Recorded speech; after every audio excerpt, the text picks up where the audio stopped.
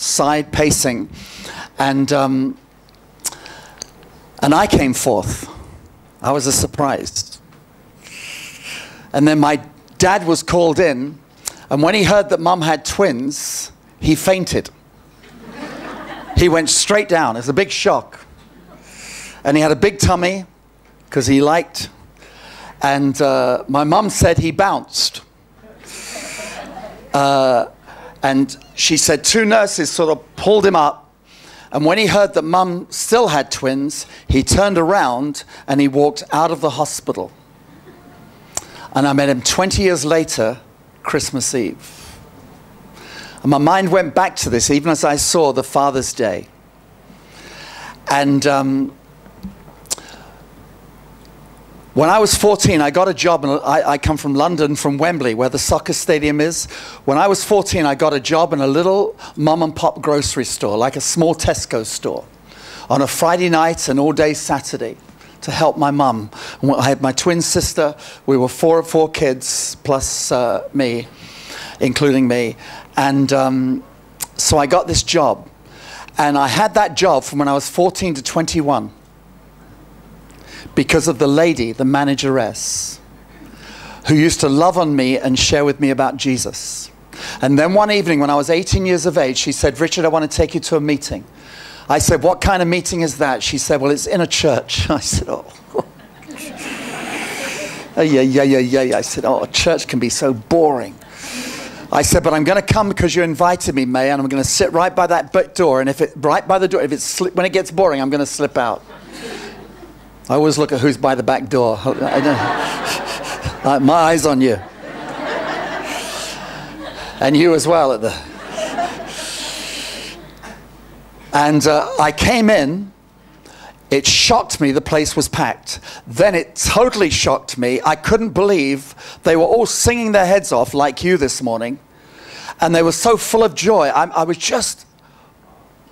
I'd never heard anything like... I said, "What are they so happy about?" It just shocked me. And I sat by the back. And then this man got up to speak, and I quickly realized he was blind. His name was Peter. But he had such joy. And as he shared, I quickly realized he could see better than I could. Not these eyes. These eyes.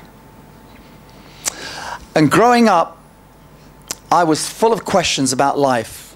Is there a God? And I didn't want to get married because I'd seen my mum beat, heard she got bashed saw she had a dent in her cheek and all kinds of things. And we were poor. All our clothes were second-hand clothes growing up. And I'm not going to get married. And I was kind of critical and just negative and struggling. Didn't do well at school. And just struggling. And I had a few pieces of the puzzle about God and Jesus, but nobody had ever shown me the picture on the puzzle box. And life was like a puzzle with pieces, but no picture on the box. And I was just totally confused. Didn't know where I was going. That night,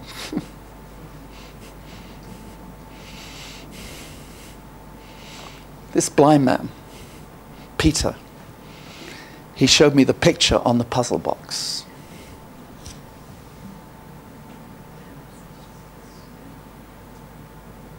Saw it for the first time.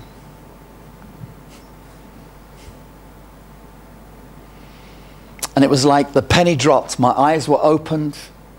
I remember my heart started beating, my legs started shaking, and I found myself, when he gave the call, I found myself walking forward. And I sensed God was reaching out his hand to me. Hands that had been stretched out on a cross for me were now reaching out to me and saying, "Come take my hand." And I took God's hand. And I don't know everything that happened that night, but I do know this. I know that I'd walked into that meeting with me and May, the manageress, and I walked out of that meeting with me, May, and God. And I had this sense, I'll never forget it. And this sense has stayed with me the 40-plus years I've been in my mission, 100 nations. And all kinds of things have happened. I've had trucks turned over, rocks thrown at us, had malaria in India. had demonic attacks, had gun put to my head, put in prison in Turkey, 70-foot waves come over our ships, tornadoes, you name it. Days where we had no food. But this sense has never left me. This sense. But when I started to walk out of that meeting, it was I'd taken God's hand. I had this sense from God, and I saw a show on this Father's Day where God said, you know, Richard, you had an earthly dad. He took off. He quit on you. But when you take my hand, I'll never let it go. Whatever happens in life, I'll never forget it. Whatever happens in life, I'm never going to let it go. I'm never going to let it go. I'll never walk out on you. I'll never leave you. And that stayed with me. I'm 65. When I was 18, 65 now. It's never left me. And it's interesting. It's only a few, you know, God gave me this little approach. And it's the theme of friendship with God. And I realized, actually God gave it, but behind it was some of my own story. Of God whose hands were stretched out for me this way, and then reaching out for me. And it's about a theme of God's, what's your wish from God? And then that's the first question. If you could wish one thing from God for you today, what would that be? Pray for their one wish, and they say, did you know that God has one wish for you? May I show you with these 4 pictures? And as you tell the story, the wish is, God wants to begin a friendship with you. And this week I've reached out my hand and said, God is reaching out his hand to you. Isn't it interesting? And it's come out of, in a sense, you know, some of my story. And, I just share, is that okay to share that with on this Father's Day? We got a great Father. Yes. And just to say with my 2 sons, as I said, growing up, they were angels when they were asleep, Spencer when they were awake. I know that's not true of your kids, just mine. I remember one time saying to them, I don't know if I've been a great dad, I never had a model. It's a total vacuum. I could write on a postage stamp what I knew about my father. So I don't know if I've been a good dad, but I've loved your mum.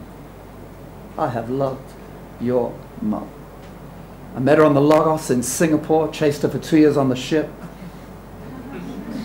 That was extracurricular activity.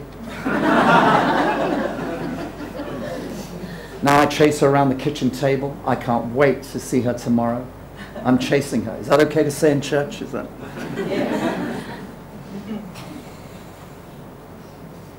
I'm crazy in love with her. I don't even like talking about her when I'm away. In fact, they invited, there's talk of me coming back, and it won't be with, it'll have to be with Rachel. When I come now, half my face glad, half sad. Because Rachel's not here. You want total glad?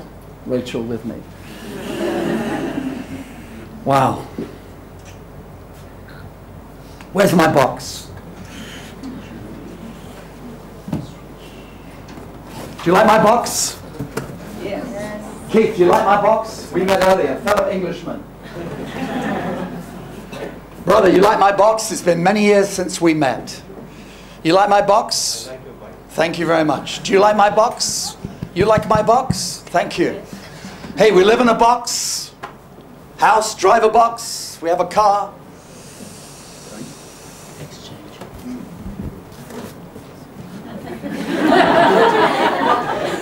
I thought he wanted my box. Live in a box, drive a box, watch a box, TV. Kids play Xbox. We shop in a box. Amazon Prime. Or what's the Chinese version? Taobao. Tao what? Bao. Bao. We eat out of a box. Kentucky Fried Chicken. We worship in a box. Nice box. One day they'll put us in a box. You're not laughing, huh? Now talk to me. Why do I like my box? Talk to me. Why do I like my box?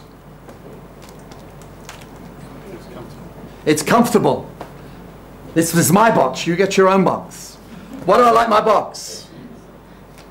Do you know it's a box? I know it's a box. Good. Why do I like my box? You can control the environment. I can control the environment. This is my box. I've got my walls. I'm in my safety zone, my comfort zone. And hard to get out of the box. And welcome to the American dream. It's also the Hong Kong dream, British dream. Welcome to the American dream. Get a box, fill it with the latest and greatest. When it gets filled up, get a bigger box. Raise 2 kids to get their box, or 3 or 5 or however many we got up here today. And here's the thinking of the dream. If I get a box, fill it with the latest and greatest, raise 2 kids to get their box. But if I have my box, my kids, and I put security and cameras and alarms and whatever and wrap myself in insurance, and I can be in my box, then I can live a risk-free life. And if I can live a risk-free life, I can live a worry-free life. And if I can live a worry-free life, then I'm going to be happy. And the American dream, life, liberty, and the pursuit of happiness. Funny thing, pursuing happiness. It's like grabbing oil. You think you got it, or grabbing sand. It's elusive, isn't it?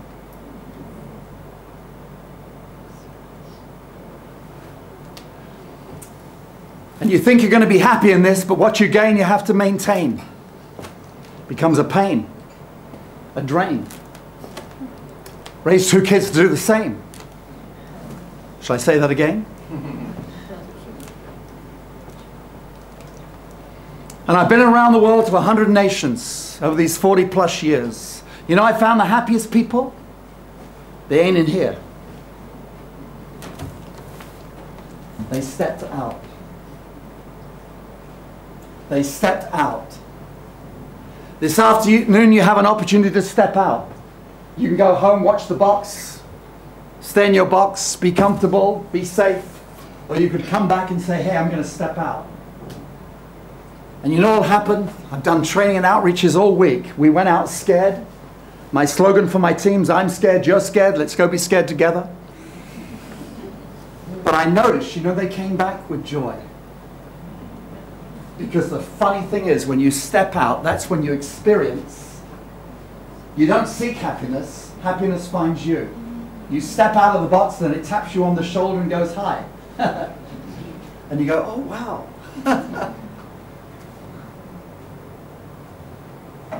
Step out this afternoon. Out of the box. And Jesus told a story. We know the story well in Matthew 25, the master with the 3 servants. And I'm going to call the servants, the 3 servants, Tom, Dick, and Harry. And I'm Harry. Say hello to Harry. Harry. That was a little weak. And you want to do it with a smile. Say hello to Harry. Hello, Harry. And I'm Harry. Oh, Master, you're going on a long journey, and wow, you're going to give us some talent, some money. Oh, wow, you're giving Tom $5,000. Whoa, wow, you're giving Dick $2,000, and wow, you're giving me $1,000. I wonder why he's given Tom 5,000 and Dick 2 and me just 1. I know I'm reading between the lines in the parable. Is that okay? Yes. Thank you. Because you wonder, don't you, sometimes, somebody's got these talents. Wow, Master, you're taking off. Whoa, whoa. You want us to invest for you, for you. And wow, if you could text and give me a heads up when you're on the way back, that would be great. And wow, Tom, you're off as well. Whoa, be careful. You could lose it all. Master won't be happy with you. Wow, Tom, I invest maybe the 1,000 and hold back the other 1,000, rainy day and all that. And wow, I just got one. What am I going to do with them? Wow. What am I going to do?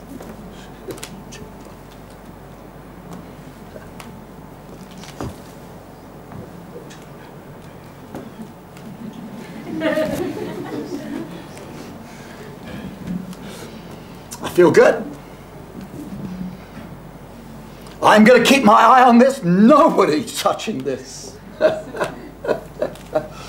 I mean, Tom, he could blow it all. Couldn't he risk it all? Huh? Think the master will be happy with him when he says, I lost it all? Or Dick, I told him the one-on-one. I'm going to keep I just got this one thing. I'm going to keep my hands. Watch that. Nobody's touching it. I feel okay. Master's okay. I'm okay. Everything's okay.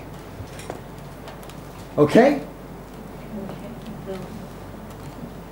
Is this you? Is this you? What are you doing with what God's given you? Talents God has given you. Organization, hospitality, generosity, teaching, training, evangelism. What God's given you, each one of us. Some 1, some 2, some 5 talents. Whatever the number. What are you doing with what God's given you?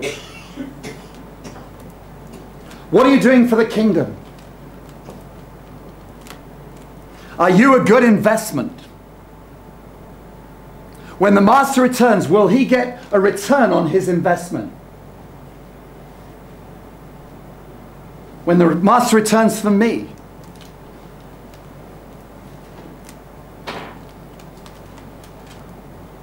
what will he say? What are you doing with what God's given you?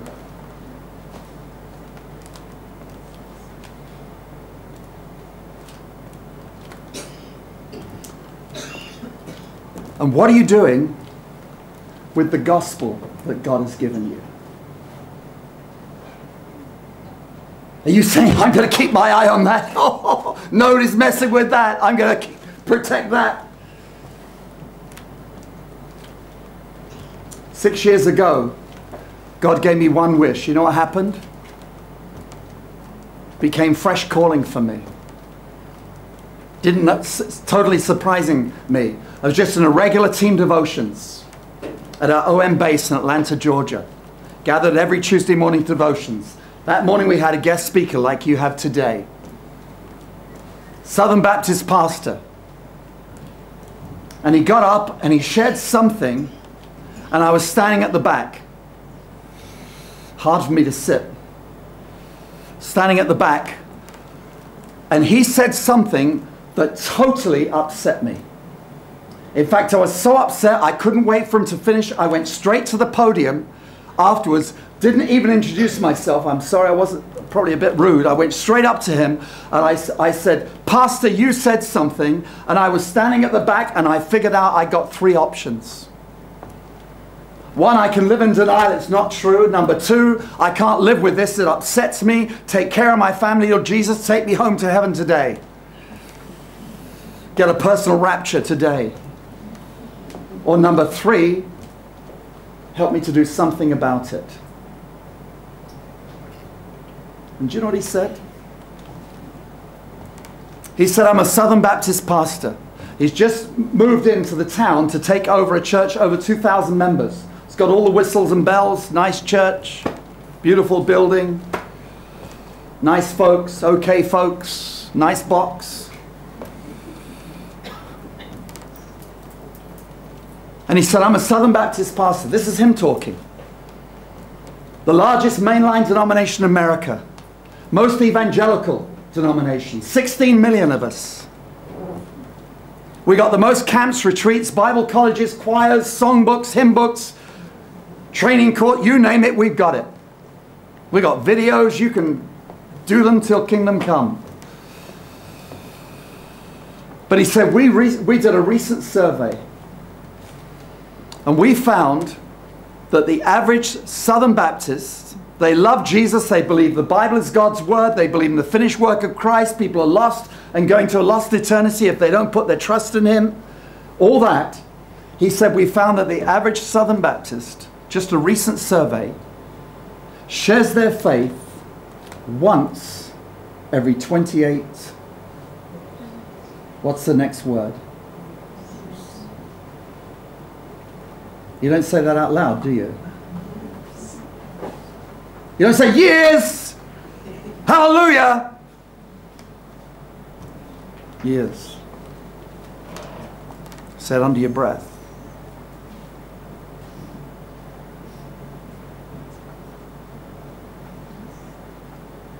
Any different for you?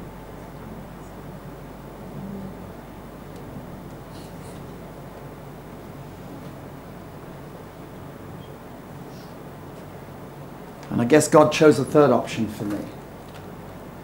Do something about it.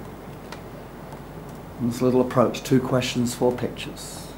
You've had other 2 questions and 4 pictures. This is what God gave me.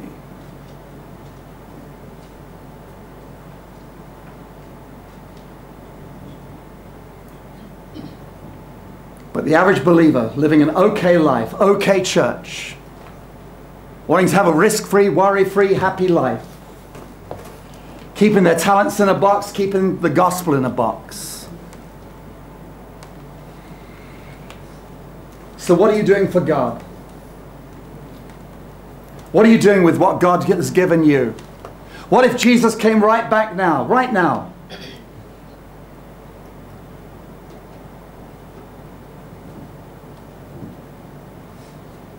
Are you a good investment? Is he going to get a return on his investment? Cost him everything to invest in you.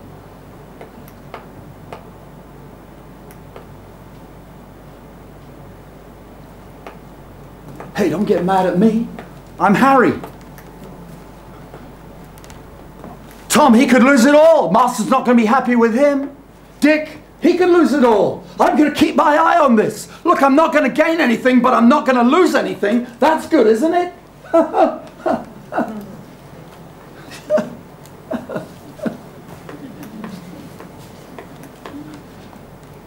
Hey, I'm okay.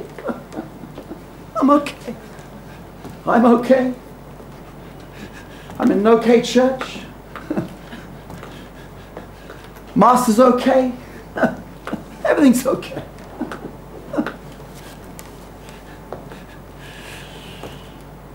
Wow, it's been a while. Master, I wonder when he's going to come back. I hope he texts or something. Do, do, do, do, do, do, do, do, do, do, do, do. Oh, Master! Whoa! You're back. You couldn't give me a heads up. Wow, good to see you. Wow, Tom, you're back. Dick, you're back. Wow, nice family all back together again. Good time, great time. Yeah, nice. Wow. Master seems happy with Tom. Woohoo! Doubled it. 10,000. Lucky. Could have lost it all. Wow, VP in the kingdom. Woohoo! Wow, Master seems happy with Dick. Woo, double that as well. I'd have done the 1 and 1. Wow, VP in the kingdom as well. Hello, Master. I'm looking good. Thank you, thank you. That's, oh, you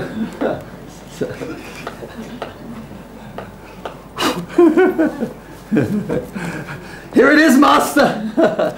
You can count it all.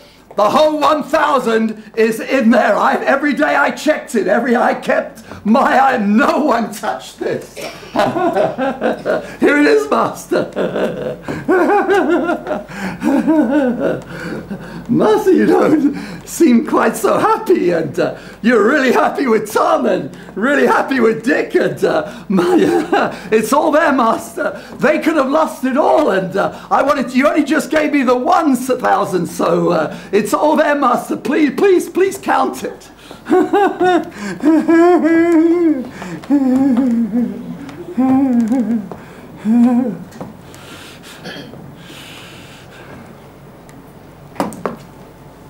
Then listen to these words.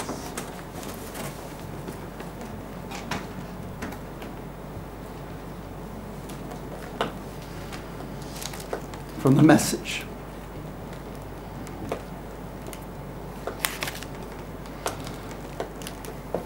We like stories with happy endings. When we're children, we ask our Father, tell us a story. It's going to have a happy ending. Well, it was happy for 2 of them, but not for Harry.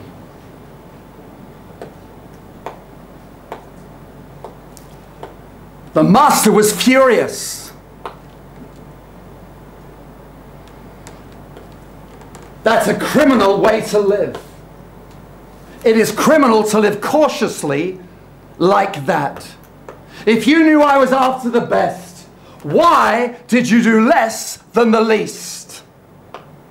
The least you could have done was to invest the sum with the bankers, where at least I would have gotten something back.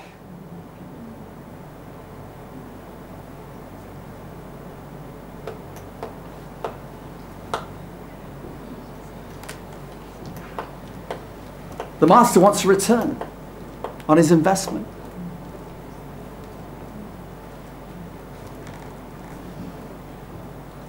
Is he going to get a return on you? On me? If he comes right now?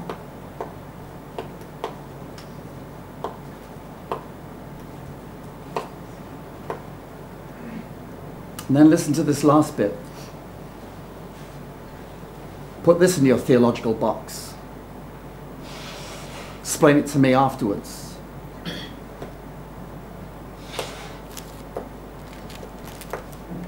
So take the 1,000 and give it to the one who risked the most. Here, Tom, you had 5, you invested it. Here's 1,000 more.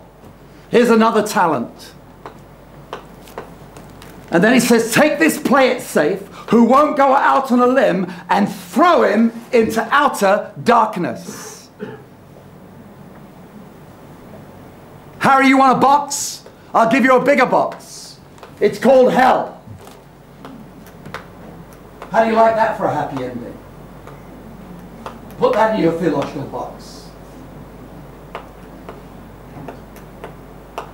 Well, it must be for the unbeliever, this story. Right?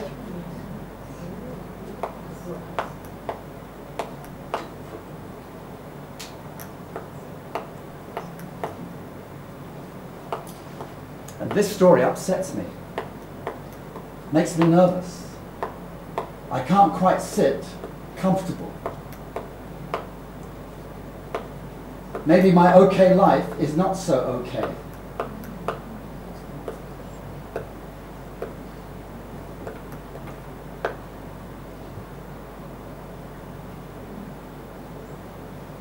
And I say, Master, maybe you could just hold off a bit. If you don't come today, that'd be probably good.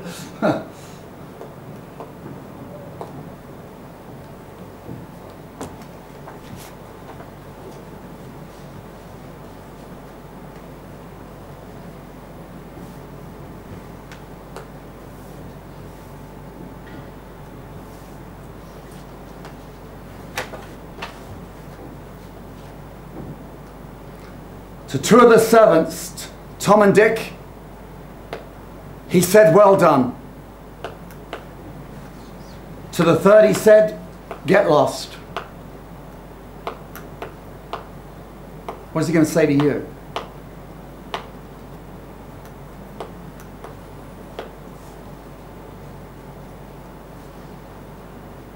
You in the back row. By the door. That nice box at the back there. Sound box.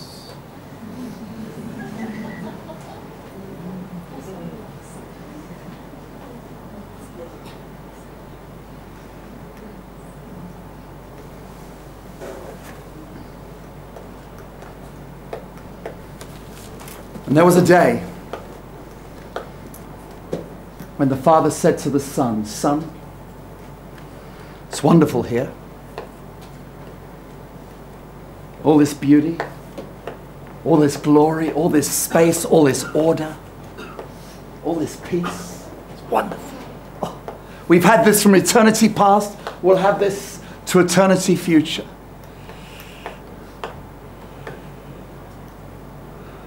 But son, I need you to ask you to step out.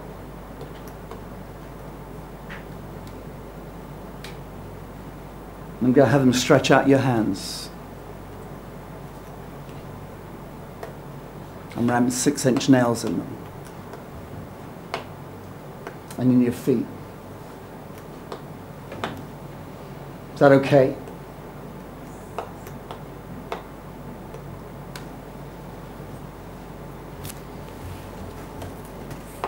And God calls us to step out. Sometimes He shakes up our box. Maybe a little shaking today. We like to be stroked in our messages, not smoked. Maybe a little shaking today. Maybe He shakes up our world a little bit. Maybe we get a little sick or lose a job. Well, God calls us, come and do a little workshop. Do a little outreach this afternoon. Interrupts our nice plans. And sometimes God starts to rip up the box. Tough.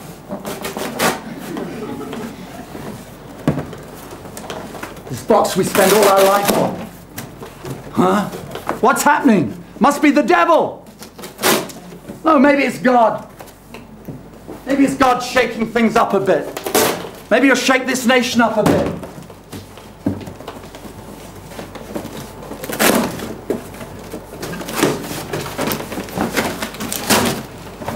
Just give me a minute.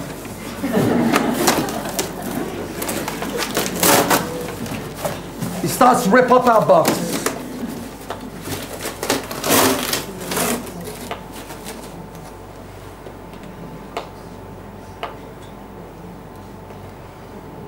But for the Son to step out of the box, and maybe for you and me,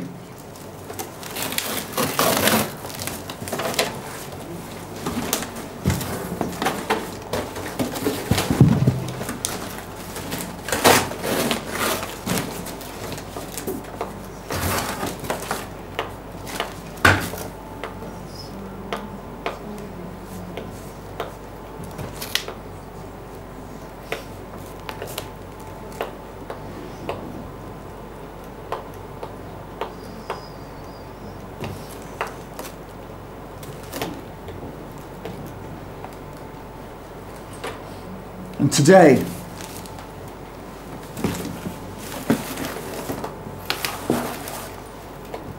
if you want to step out of the box, I want to invite you to come.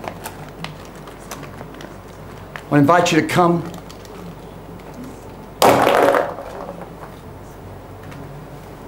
and write your first name on this box. And say, I want to be a good investment. I want a well done, not a get lost.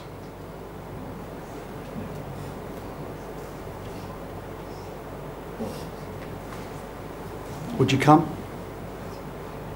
Write your first name on the cross.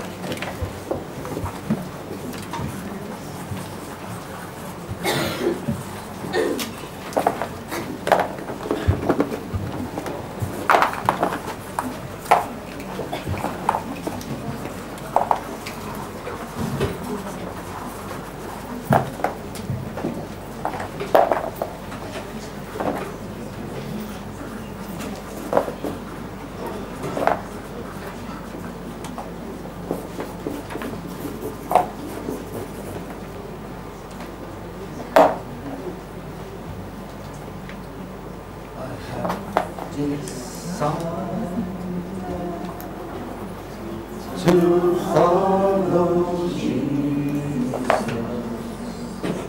I have decided to follow Jesus. I have decided to follow Jesus. No turning back. No turning back.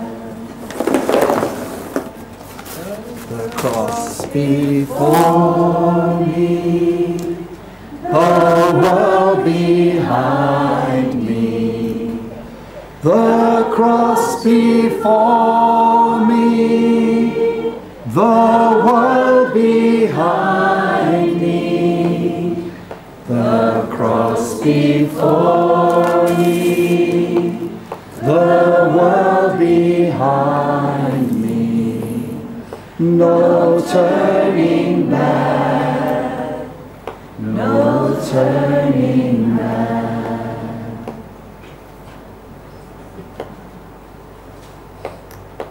Lord Jesus would say to you and me, as the Father sent me out of my box, so I send you out of your box. And one day I will return. And I want to give you a well done, good and faithful servant.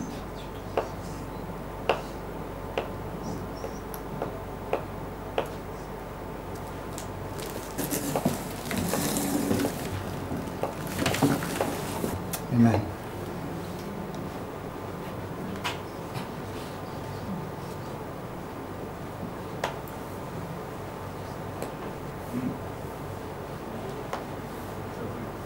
Father God, we thank you for the message you have given to us today. When we received Jesus, we became part of something so much bigger than our life used to be.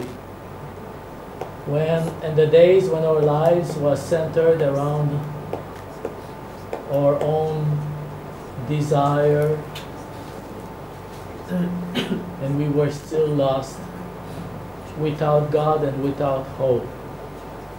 And Lord, you came to us. You left the glories of heaven. You humbled yourself. You came to reach out to us. You found us. You paid a price, a ransom, your own blood, and you became our substitute. You died for us. And you have called us to that life, a life of victory, a life of meaning, a life of fruitfulness, a life lived in the light, a life that lives filled with the hope of glory that is to come. And all of these truths that we have learned since we received the Word of God in our lives, have been producing in our lives this knowledge of God and this knowledge of the truth. Lord, there is a world outside that do not know what we have known, and we want to be part of your kingdom. We want to be the ambassadors of Christ. We want to be the proclaimers of the good news of Jesus Christ. We want to be the mouth, the hands, and the feet that will carry the most beautiful message of salvation. We start here in our Jerusalem, but we are going to the uttermost part of the world. We are walking out of a box, walking out of self-gratification and looking for the salvation of others. This is what you have called us, and you have equipped us and given us the power of the Holy Spirit to fulfill that, to enable us to bring salvation. And thank you, Lord God, that you have given us this message to remind us of what's important, Lord, and what you have in mind for us. We thank you, O Lord Jesus. You are touching our lives today. You are touching our families. You are touching our future. You are touching our decision-making process. How do we make our decisions for our lives? And Lord, this afternoon we want to be part of what you want to equip us to make us better and to sharing this wonderful good news. We have this treasure hidden in an earthen vessel, and Lord, we want to proclaim it to the world. And we thank you this morning for the message we've heard, and what you are doing in our church, and what you are doing in our individual life, in our families, in our jobs, in our schools. Lord, we are not ashamed of the gospel of Jesus Christ. It's the power of God for the salvation of those who will believe. Thank you, Lord. Receive all glory and honor, Lord, from our hearts. In Jesus' name we pray. Amen. Amen. Amen. Praise